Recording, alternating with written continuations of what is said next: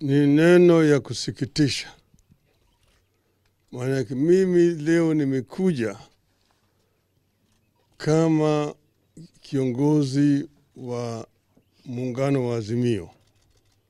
Naona Azimio wengi walinituma na risala ya rambirambi kutoka kwa Mheshimiwa Kalonzo Musyoka, Martha Karua, Uhuru Kenyatta na kadhalika, ili nije hapa nishuhudie yale ambayo yamefanyika hapa Shakahola. Tukio la Shakahola sio la Kenya peke yake. Ni kitu ambaye imepiga ulimwengu na butua. Yale ambayo yamefanyika hapa, ulimwengu yote inauliza kitu gani imefanyika kule Kenya. Na mambo ambayo yamefanyika hapa sio mara ya kwanza, imefanyika katika eneo zingine katika ulimwengu. Na tunajua vile uchunguzi aina hii hufanyika. Sijaona wakati wote ambayo uchunguzi hali yanafanyika, iwe kule Jamaica, iwe kule Philippines, iwe kule Jordani, kama waandishi wa habari wanazuiliwa kuingia pale ambayo uchunguzi inafanyika. Ni mara ya kwanza kuona serikali inapiga marufuku waandishi wa habari, hata wale kutoka shirika ya haki ya binadamu kuingia na kuyaona. Mimi nilikuja manake mimi sihitaji idhini wowote katika taifa letu nifiki hapa. Na nilisema mimi nakuja, haikuwa ni kisiri. Na mimi nimekuja hapa, askari ambaye anahusika hapa anaongea kwa njia ambaye hakuna heshima hata kidogo. Ati yeye anahusika, ana amri tusiingie. Nikamuuliza sheria gani hiyo? Anasema kuna sheria ambayo imewekwa ati hapa sasa imetangazwa ni mbali ambayo ni kuna hali ya hatari. Alafu nikamwambia basi piga simu kwa mkubwa yako, iwe ni Inspector General au waziri. Yeye mwenyewe akatoroka. Nimepiga simu kwa bwana waziri, bwana Kindiki. Kindiki kaniambia ati hapa sasa imekuwa tangazwa ni hali ya hatari, kwa hivyo sasa ni vigumu kuruhusu watu wengia, lakini kuna wajumbe ambao wanakuja wa kamati ile ya nishati. Ati wanakuja hapa na mimi naweza kujumuika na wao, tuende nao pamoja. Nimesubiri hapa, wale wabunge hawajafika mpaka hapa.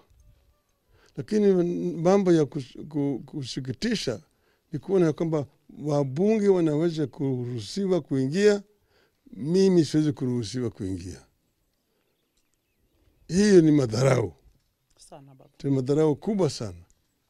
Manake wale wabunge wengi hapa ni wabunge wangu. Oh yes. Wabunge wangu, mimi ndio kiongozi wao. Wao wanaweza kukubaliwa ati wanaingia pale, lakini mimi siwezi kuingia. Ni kitu gani ambayo serikali inaficha hapa? Yale ambayo yamefanyika siku ya leo ni mambo ya madharau. Madharau makubwa sana. Yale ambayo yamefanyika hapa maneno ya kutatanisha. Vile watu walikuwa naletwa hapo, wanawekwa pale bila chakula mpaka wafe. Wengine wanapigwa na nyundo, risasi, nini, alafu wanazikwa pamoja kwenye kaburi. Maneno ya kutatanisha. Lakini wale ambao wanahusika, wengine wanajulikana. Wameonekana na mapicha wakiwa na watu viongozi wakubwa kule juu. Kwa hivyo wale jamaa hawezi kusimamia uchunguzi ya mambo ambayo yalifanyika hapa. Wao wenyewe wanajua. Wao wako pamoja. Wamekuwa wanaomba pamoja, iwe ni hapo Malindi, iwe ni Mombasa, iwe ni Nairobi, iwe ni Narok, kila mahali wamekuwa pamoja, wameonekana kwa picha. Hii mambo yamefanyika hapa ni njia moja ya kujaribu sifa ya dini.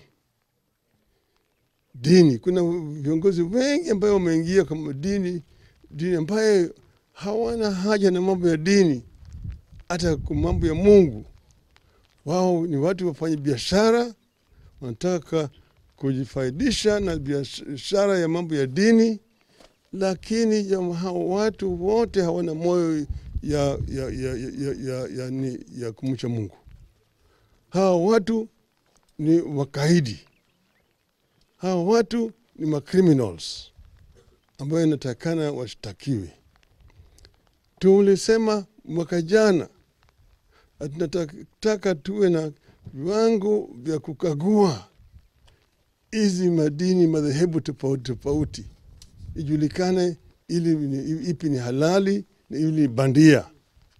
Wakapiga kelele kweli ati wale watu wa waganga, hao watu wa waganga wanataka kuzuia watu wa dini kuomba Mwenyezi Mungu. Sasa tutakuwa na rais katika ikulu ambaye ni mtu ambaye anamcha Mungu. Ale yote ni unafiki. Na sasa imeonekana dhahiri shairi ya kwamba hao watu nia yao sio mambo ya Mungu. Na kila Jumapili wamo kanisani. Na viongozi wa kanisa wanawacha hao jamaa kwenda kupiga siasa ndani ya makanisa yao. Viongozi wa dini yetu yote wamekashifu mambo ya dini. Wamewacha mambo ya dini. Wamewacha kanisa inakuwa sasa ni platform ya kupiga siasa. Tumesema haya yote yatakuja, yatashindwa. Na tumesema shetani itashindwa. Shindwa kabisa. Sasa, because this is a very important matter and it's an international issue, I came down here today to come and witness what has happened in Shakahola. What has happened in Shakahola is something that has actually shocked not only the people of Kenya, but the entire world. What has happened here, innocent people have been strangulated to death. Some of them have been suffocated. Some of them have been starved of food and water. Some of them have just been strangulated. And this is something that is so heinous that is basically horrifies the entire world. We have said that these kind of actions cannot happen in a country where there's proper law and order. The question that's being asked, where were the security agencies when this kind of crime was being committed in such a magnitude? Where were they? Now they are coming after the act. They are coming now to protect graves, protect dead bodies. The responsibility of every government is to protect life and property of the people of the country, not to protect graves. Now, why should a government deny access to a scene like this? Because it's a scene of crime. But the media should be allowed to move in and be able to cover what is happening in there. I know this kind of thing has not happened for the first time in the world. We have seen these things happening in Jamaica, in Brazil, in Philippines, in Colombia, even here in Africa it has happened. But the investigations have been conducted in a very transparent manner. So you don't see why there should be opacity in investigating what has happened here in Shakahola.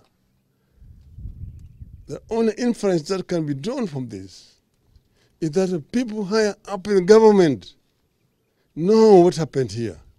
They know, Baba. There are people who have been seen in functions with senior people of this government. There are people who have been masquerading as worshippers, people who have been all over the country. They have been seen with very senior officials talking.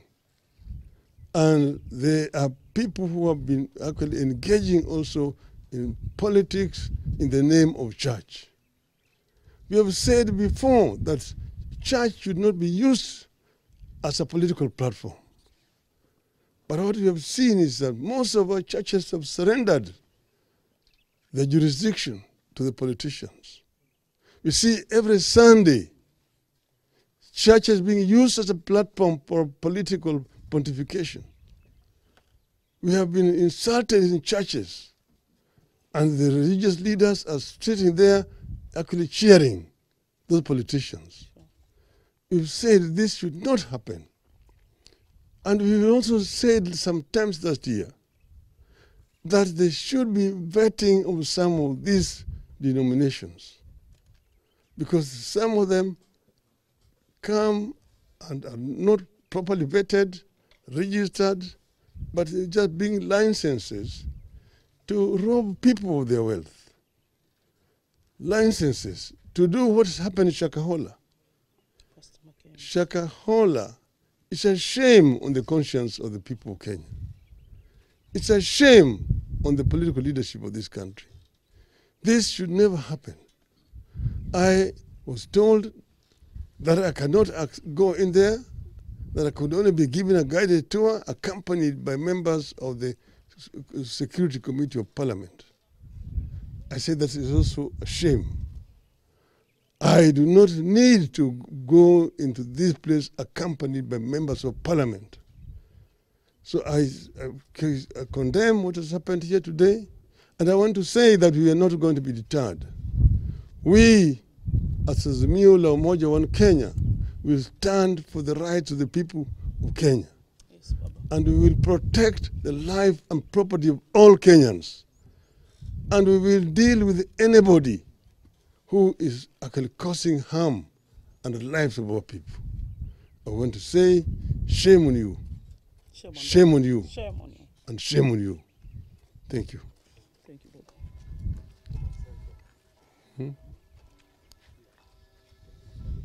It's okay. Any question? No question.